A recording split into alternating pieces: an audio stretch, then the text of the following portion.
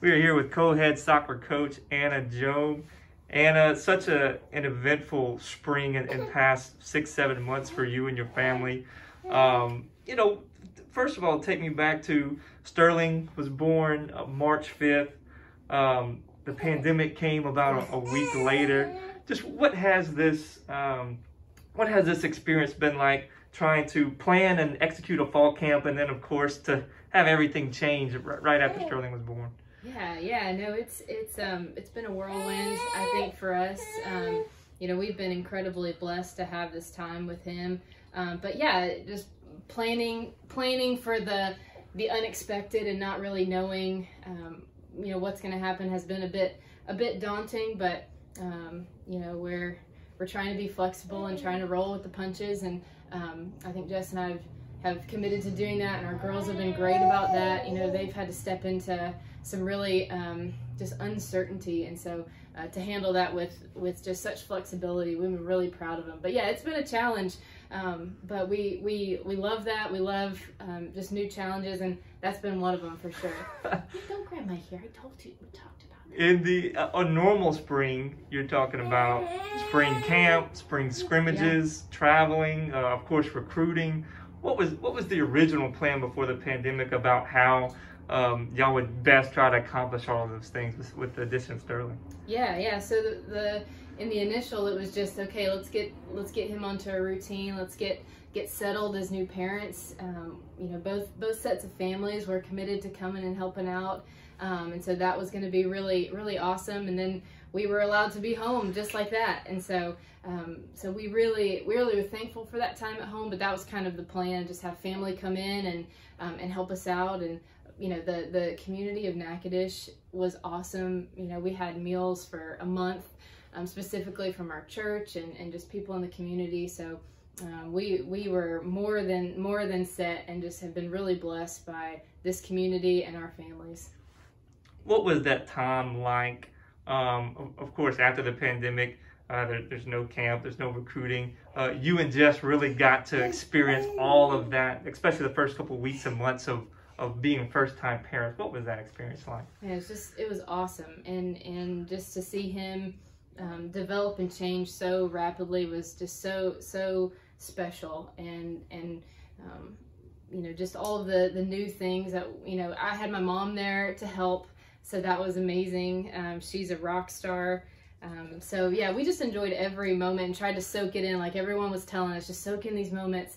So we really tried to do that, and tried to just really value the time at home with him. And yeah, so it was really special to us, no doubt.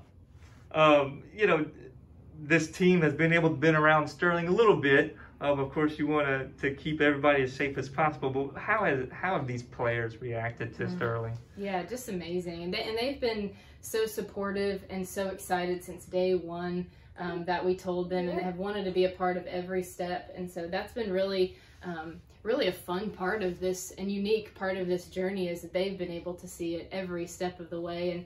And so now that he's here, they are just, you know, just raring to go and anxious to hold him and to you know, be his sisters of sorts. And so we're really excited for that time, when that time comes. But they've been so supportive and so excited, and that's really brought enthusiasm to Jess and I, just having them so supportive. So it's been amazing.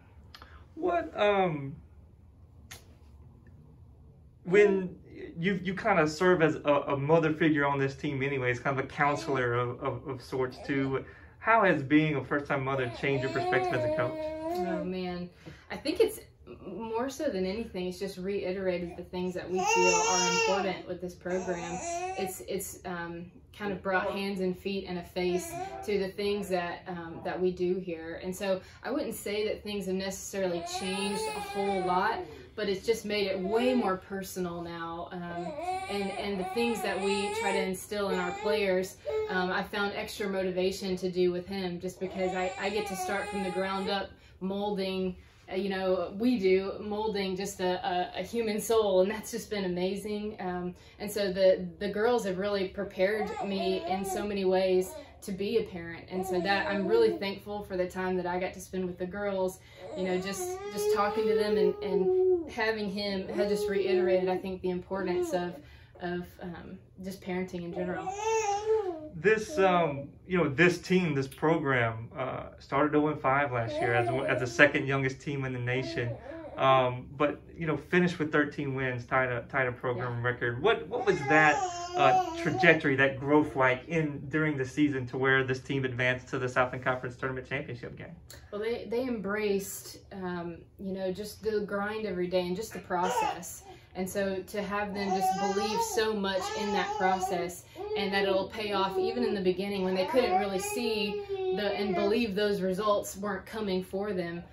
They just stayed true to who they were and really committed to that process, and it paid off in the long run, which is what we were saying even when we were 0-5, commit to the process, that it'll pay off, and it did big, and so we're really proud of them for that. And then with everything that's going on, the pandemic, of course, no real spring camp. Fall camp's been affected, although you're about to really start getting it going after people recover from Hurricane Laura.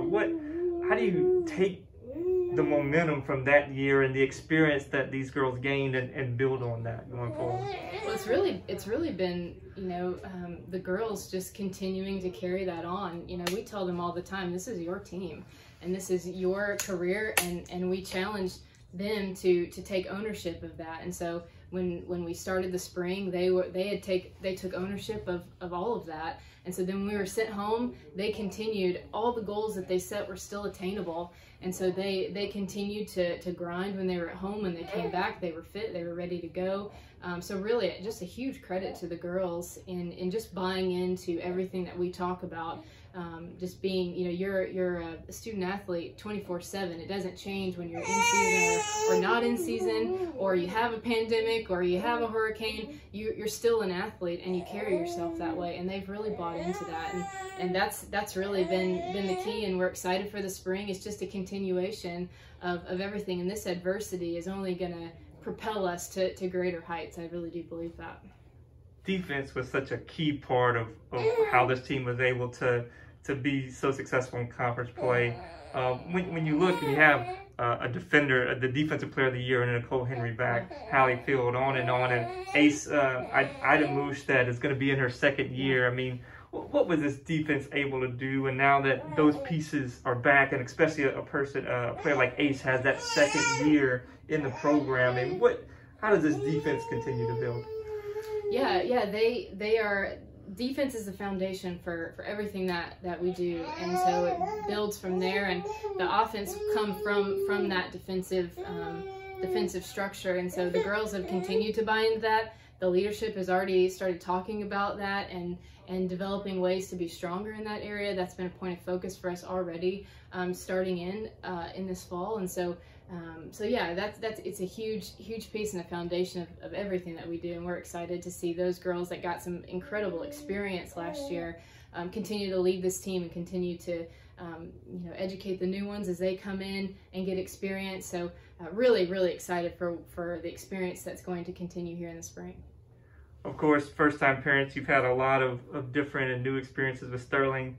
He makes that face, you know the diaper's got to be changed. Who's faster at changing the diaper, Anna? You or Jess? Well, we flip a coin, but usually it's me, and I think probably between you and me, it would be me, and I think he would probably say that too. Anna, thank you so much for your time. Thank you.